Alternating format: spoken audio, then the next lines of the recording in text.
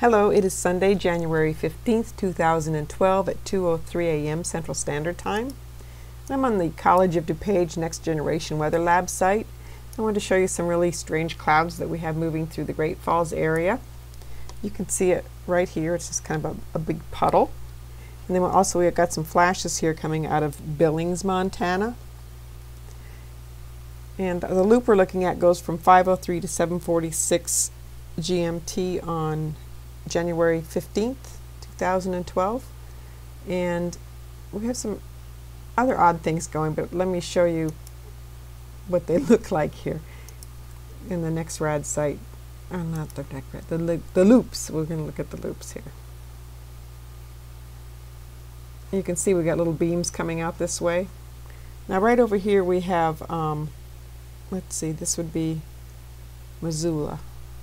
Well, no, we're looking at Missoula, so that would be Great Falls, where this little divot is. There's a Doppler radar right there. And see these little like rib-shaped things coming down here? Let me slow it down. Let's zoom in too, so get full effect.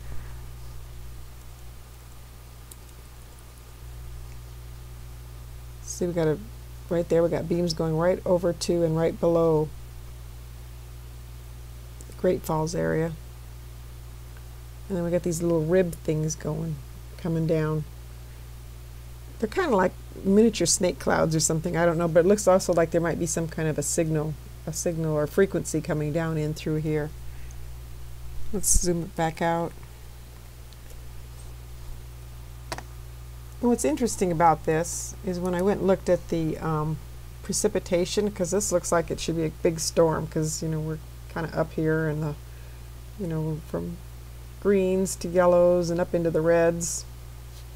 And I went and looked at the precipitation in an hour, and the whole area is 1/10 of an inch or less.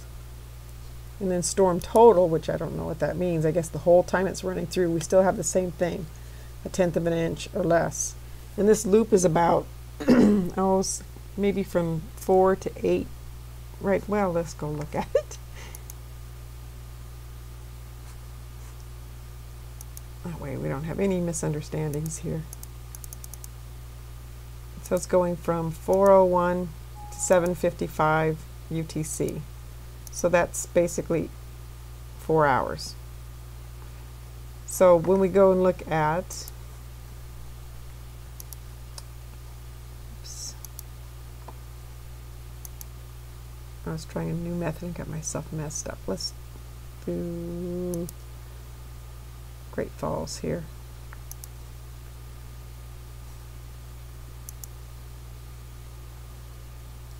And another interesting thing is these Doppler radars are sent on the clear mode, the CL, and they're supposed to change over to precipitation mode when there's precipitation. So I'm going to say that this is not precipitation, that we're not getting any rain up in that area, that rather this is frequencies that we're reading. Actually, look at this one. Look at how this is a cone shape. It comes backwards. And it's way up in the purples and the whites, way up here at the top. So that means it's really dense. Whatever it is really dense there. And then I want to go look at, well, let's look at the precipitation of that also. And again, we're getting, this is 0.05, so 0.05 of an inch. And here we got a little bit more right here and here and here. 3 little areas. Storm total, about the same. And then let's go down and look at Billings, Montana. And this is where it gets really interesting, because we've got these dancing beams coming out, and they're being directed at the other storms that are passing over. Well, storms. The frequencies. I'm going to call them frequencies because there is no rain accumulating. What's interesting is we've got everything's lit up here. I mean, see how it's all dancing? It's very agitated. High frequency is what I'm thinking. And always I've found that these are wind farms. In like Dodge City, Kansas, you'll have a wind farm and a wind farm, and they get all lit up when there's beams coming out. Is what I'm thinking is that the Doppler is somehow getting energy from these wind farms and using them to send signals out to those frequency clouds that are passing over. But I went over to Google Earth and I could find no wind farms. Like I looked right in this area here. I found a high power line right here, but I couldn't find anything here. And there's always something there that, you know, either an electrical something, or pretty much it's always been wind farms. And I didn't look for them in these areas, but because if they're trying to hide them, which is what I found, and I did a video on them in Iowa, they were hiding the wind farm. They actually took images on Google Earth and made it so you couldn't see them. But let's go back and look at, well, let's check the precipitation on this too. Nothing. So, well, it's just those things all lit up. I was thinking I'd see something, so I'm stunned here momentarily. Let's go back and look at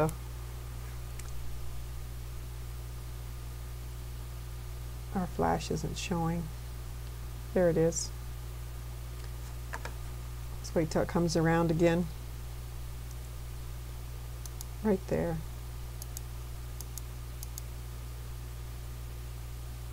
So the beams look like they're mostly concentrated, see here in this area, although there's a pretty good concentration going down this way too. And there's some, well, this one's going up this way, but that cloud's going over. Here we have some more lit up areas right here. So I see it's in stripes. I mean, clouds don't come in stripes. I mean, they do, well, not normally, just when they go over mountains or whatever and they've got something to make them start acting like a wave. So, anyway, well, then I found this article. Let's go a little further. $320 million loan seeds Montana Rimrock Wind Farm. And this is for, I guess it's going to be up like a couple counties up in this area here. But what really got my attention was that they didn't think they were going to get it. Somehow we've got, where is it? The Department of Energy was going to loan them, or is going to loan them, like $15 million or something like that. Let's see if I can find it. And then also the people that are building the wind farm are from Spain. And I looked at another article and the people were from Ireland. I mean, we're not even building these ourselves in the United States. I mean, somebody else is getting all the profits. It's crazy.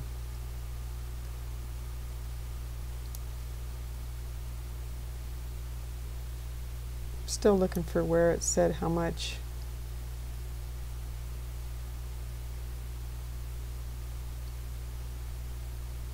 I might have to do this again because I'm wasting too much time finding it. Oh, it's because I'm on page 2. Well, that'll do it. I should just read the whole, I would have had time to read the whole article.